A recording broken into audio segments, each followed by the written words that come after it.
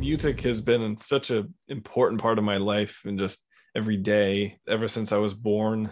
Some of my earliest memories are of vague, dark gold and like dim, I don't know, sights, and then like the sound of Mozart. Hmm. I'm trying to like, yeah, Yeah. really pinpoint it, but yeah, it was definitely like one of my first sensory memories is hearing Mozart, because my parents kept playing this one cassette that they had, and then I would recognize it as just kind of like always hearing it. It Hmm. was kind of just always there. It was the first sounds or something. But my dad had a bunch of classical CDs, and I'd always be fascinated by the covers of them. But the first one that I really latched onto and loved was a CD of the Planets Suite by Holst. Yeah. Yeah, it was with Montreal Symphony with Charles Dutoit. A lot of times I just like as a kid, I didn't really question a lot of things. I would just kind of open the CD case and look. And there's a photo of like Charles Dutoit there. He was just a guy who was there. Like Hmm. I didn't think like, oh, who's that? Did he write the music? He Like just lives in the CD he case. lives, yeah, Yeah. guy who lives inside the CD case. Yeah, and then my dad had this stereo that had, like had this orange light, coming from this display, and I remember that very Hmm. distinctly. And we had that CD player for a long time. Like the tray used to get jammed, so we had to take a butter knife sometimes and pry it open. But yeah, listening to the planets was just fuel for my imagination and the visions I would have, and just come up with all these wild reveries. And around that time, like the first movie I ever saw was Fantasia. Hmm. So that was just, Wow. Yeah. very musically and visually like infused upbringing that cemented, okay, this is the kind of music that I love and the kind of movie I love. So I didn't appreciate stuff like Vivaldi or Telemann, which my Yeah. dad had CDs of those. Didn't really appreciate those at the time. I wanted the more romantic composers, and like the Rite of Spring was my favorite part of Fantasia. So stuff like that kind of became a mainstay. And then it was, I remember when Fantasia 2000 came out. For a while I wasn't able to see it, and it just had the soundtrack, so I was just listening to that and imagining whatnot. But that movie's like half a movie. Yeah. it, It's almost it, embarrassed to be what it is I know in a it's way. a shame. Like it's hobbling along, and it's just consolation Roy Disney trying to get it done. Yeah. But it's just like we have to do it this way or not at all. It feels Right. like. Yeah. It's like we'll make the movie, but we want to put in all these irrelevant entertainers to keep people entertained because they're bored during the actual movie. And then on top of that, we can't go on for too long because people lose the attention span. So it's basically an hour long movie. And then within that hour long movie, we'll also just repeat the most popular segment from the first Fantasia because people will expect that. And we'll do it in the wrong aspect ratio, or, well, we'll just make it window boxed and, Blow it up. Oh yeah. yeah. Well, that movie was on. They showed Fantasia 2000 in IMAX. Oh, Can you wow. imagine the Sorcerer's Apprentice in that Yeah. format? Good grief. But then my mom had the LP for Fantasia, which was put out in like, I don't know what if it's the 50s or it was the 60s, but it was like the 3 LP set with this beautiful gatefold with this booklet and everything. Yeah, and I'd listen to that because I was really into Fantasia, and then I got into Bach because of Fantasia as well. So Hmm. the movie it has done some great Yeah. things in many ways. But listening to like classical music, we actually had a box. We somehow got a box of these compilations of classical composers. There was like 10 discs, I think, and it was Hmm. a whole bunch of them. And I would go through them a lot. And I really liked Tchaikovsky. I liked some of Verdi, but I liked Strauss, Johann Strauss Jr. I liked the waltzes a lot. And Yeah. My earliest memories of music, among them was actually a lot of classical. From my parents got this box set of hmm. cassettes. They're the lives of the great composers, and so they Oh, weren't okay. they weren't just music, they were actually musical biographies. So it would trace through the whole life of a composer, and throughout that cassette you would get a mini biography read, but then it would be overtaken by the music. So as you're getting an overview of the life of the composer, you're also being exposed to the music of the period in like their childhood phase. And then it would move on up through their own music and their development of their musical styles and stuff like that. And so I was Mhm. exposed to Beethoven, Chopin, Vivaldi, Corelli, Grieg, who I loved as a child. Edvard Grieg was my favorite classical composer. Well, I guess romantic composer, but you know what I mean, of that type of music. Yeah, I listened to that cassette just a ton, and his piano concertos were just my favorite music of all, as well as just his Peer Gynt, of course, sort of default mode classical music, I guess. But Strauss as well was really, really big for me. The just all the Vienna waltzes and and that stuff. Just I really loved that. And Tchaikovsky I was really big into. It's funny, it was impossible for me, because these were not just musical presentations but also biographies. It was impossible for me to divorce the music from the life of the composer. And so, for example, I didn't like listening to the Schumann cassette because his life was, just rife with depression and mental illness. And I mean, most of these guys died early. So like that was always this sort of hanging specter over most of it. Wait till you get to the Wagner one. Yikes. Well, there actually wasn't a Wagner cassette in that box set for whatever reason. I guess because it was orchestral. There was some vocal stuff in there, but I don't know if that, because like a lot of his major work was operatic, maybe he wasn't included for that reason.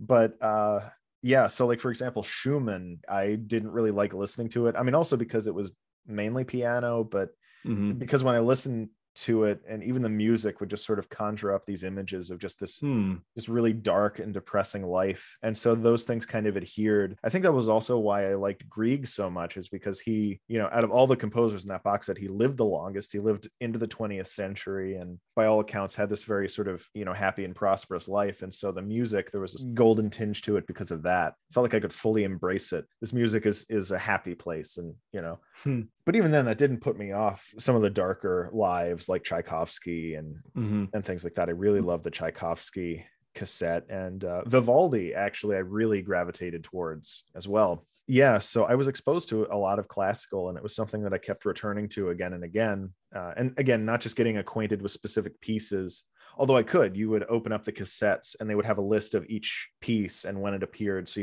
I could figure out like, okay, this piece is what's playing here, but also the composers and their whole body of work. It was something that I kind of was able to intuitively grasp as a child. Then I was also like, really getting into more classical music. A lot of times films were getting me to look into it because I hear something in a film. And so, on YouTube, I was discovering AMVs. And there's this one AMV, which was a Royal Space Force Wings of Onyami's AMV that was using Tchaikovsky's Symphony No. 6, the third movement.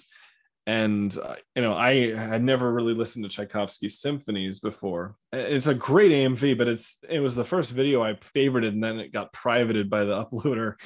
So I just I've never been able to see it since, but it was really well done. And the music was fantastic. So I was like, oh, I got to look up the symphony. And then that's when I realized it's okay, to get a specific performance, there's the conductor, there's the orchestra. You got to consider all these things. And so that's when I started searching around for the perfect sixth, the Pathétique. And I remember at the library listening to some, and at the time I was it was a Russian, I remember in the description, a Russian conductor, with a Russian orchestra. And I just couldn't remember the name, but again with an M. So for a little while I was at a loss. That's when I discovered Herbert von Karajan, his Tchaikovsky symphonies from this 2 CD set, and then had the Pathétique. I was like, well, that one's not as good as the one, but the rest of it I haven't compared to, so that's good. And then there was a CD.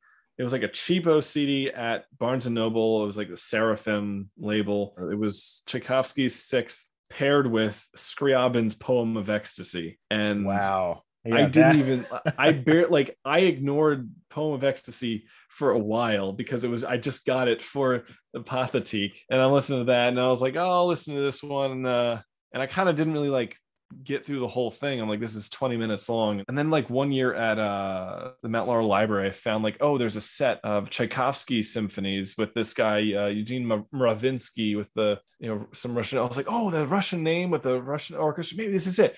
And yeah, it turned out to be, I recognized it immediately. It just had the right power and oomph to it. The third movement of the sixth, just there's no better one. It can't compare.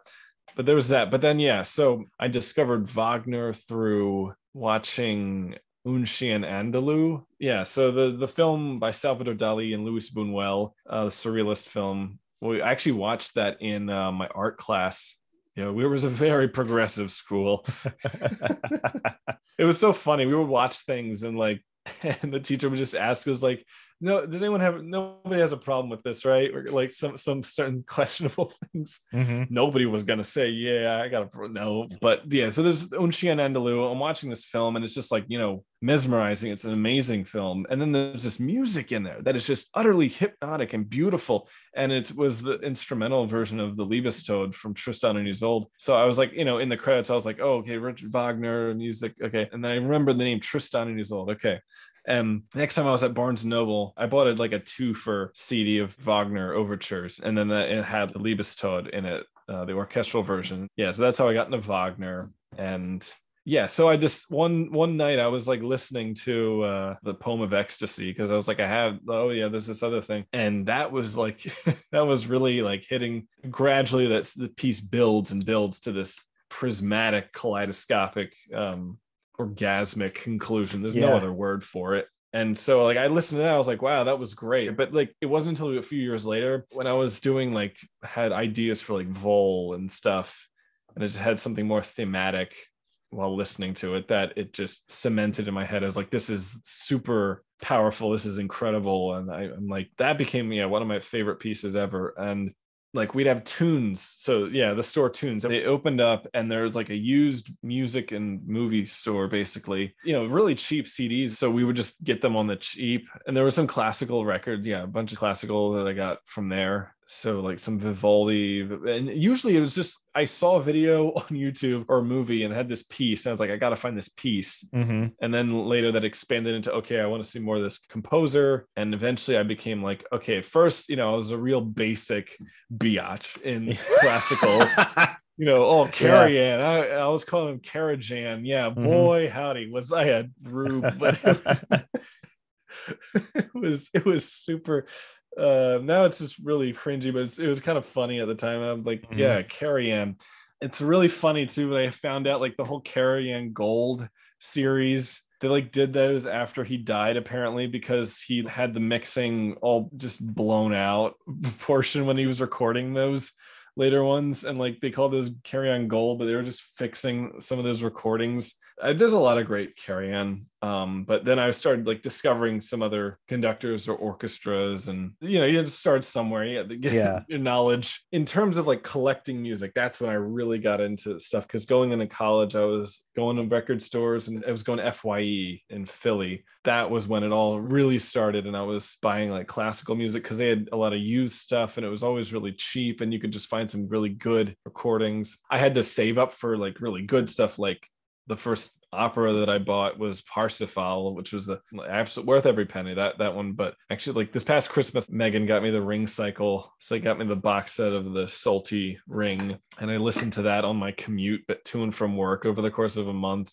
Just finished that, which was pretty extraordinary. If you just read the summary of like each act and you just kind of pay attention to the themes, the leitmotifs, and they come in, it's at least good enough until I can actually sit down and read the libretto. But it was still a very emotional experience. But like musically wise, since then it's kind of been like YouTube has also been a huge area of like discovery, because like while I'm working on art and whatnot, I will discover stuff on YouTube by listening to classical channels. Like there's these channels called like Wellish, I don't even know how to pronounce it, but it was these multiple channels that just upload classical pieces or like modern pieces, like all kinds of composers, but they always pick really suitable artwork to go with each piece. And that's been really inspiring and influential. And, out of the strangest place you would think to get inspiration, just this YouTube channel. But I've discovered a lot of composers I really like Weinberg and Ginastera. A lot of times where I would just be listening to something and then I discovered, Manuel Rosenthal,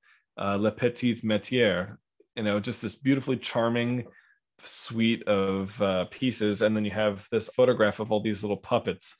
And then I just get an idea for like a character or scenario or something. So that channel is responsible for a lot of good ideas over the years. One thing I should mention, but I haven't been to a lot of concerts, only a handful really. I was able to go to the Philadelphia Orchestra a few times, which was great. It was one time I bought 2 tickets to a performance of Alexander Nevsky, Prokofiev's score with live accompaniment to the film. Wow. That's extraordinary. Yeah, amazing. You had this orchestra with the organ and everything, and then you had the film propelling you along, and the audience was great, really into it. It was like a silent film kind of in that respect. Little moments like where the Russians, like they overrun the Germans, the Teutonic camp, and there's like this like organ player for their ceremony, and like they knock over the organ in the film, and then the guy on the actual like organ in the concert hall, he just kind of like does this little like just like like organ, which Wow. got a great laugh from the audience. So it was a really great experience. And then it might have been the other time I went was with you. Yeah. Because we went to see them performing the Poem of Ecstasy. You're dang right. And it was everything I'd hoped it would be. It was magnificent. And there's kind of this like running joke with Stankus and me where we're listening to the Poem of Ecstasy, and there's a recording he has, which is like a live recording. And at the end of it, like after this huge climax, and it ends, and you just hear somebody in the audience just go like, "Oh," and I'm just like, we just laugh at that. But at this concert that we were at, the orchestra sustained the longest final note of like that and that piece I've ever heard, and it was just it was exquisite. And I couldn't even suppress it. I couldn't help it. But after it ended, I just let out this like, whoa. You were that guy. I was that guy. Yeah. And I hope there's a recording of that performance out there.